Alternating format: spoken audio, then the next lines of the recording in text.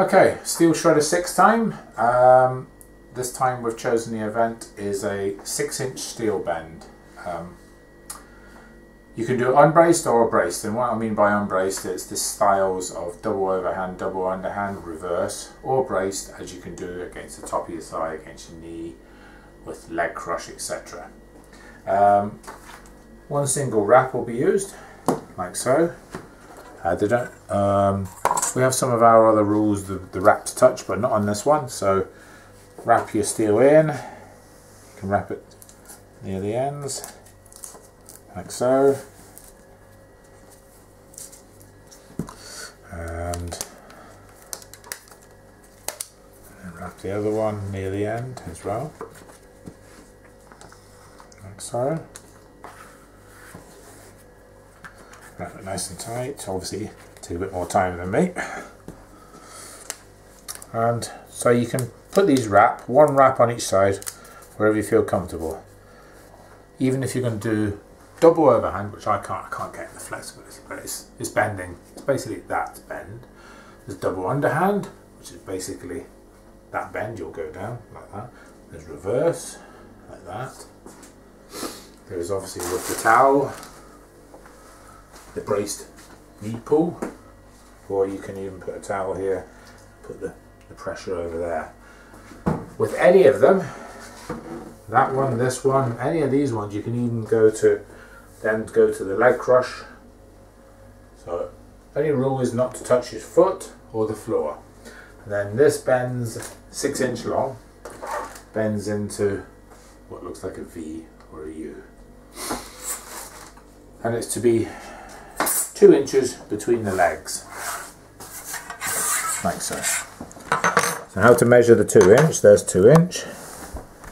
So when it's slightly longer leg like that, all you do is put it onto there and make sure it looks straight. So you're not measuring like that. On one it's like that, you're measuring it like that. And so you can see from there that's just over an inch, inch and a quarter. So they're the different styles. One 10x4 welder grip wrap each side, doesn't have to touch. Classes, like normal, open, everyone, women, juniors. Medals for the first, second and third. Obviously we're using welder grip rated steel. They will have a number on. We will round, they're all rated to a certain thing with exact calibrated plates, but for the contest we will round it down. So if, for instance, it is, say, what was going to write? Say it was 209.65. Well, we'll round it down to 209. So multiple venues around the world, up and including the 8th of February 2020. Entrance fee, unfortunately, just had to go up a little bit more. £10. Steel was purchased on top of that. Please ask me for totals and we'll get, just like normal, we'll get all the costings together. I'll give you ideas of what steel to choose. I know most of you guys and girls, but we always get new people through all the time, new beginners, so I'll help out everyone. Those same rules though, braced, unbraced, one single wrap. I think we've got nearly everything there. I'm just having a quick look.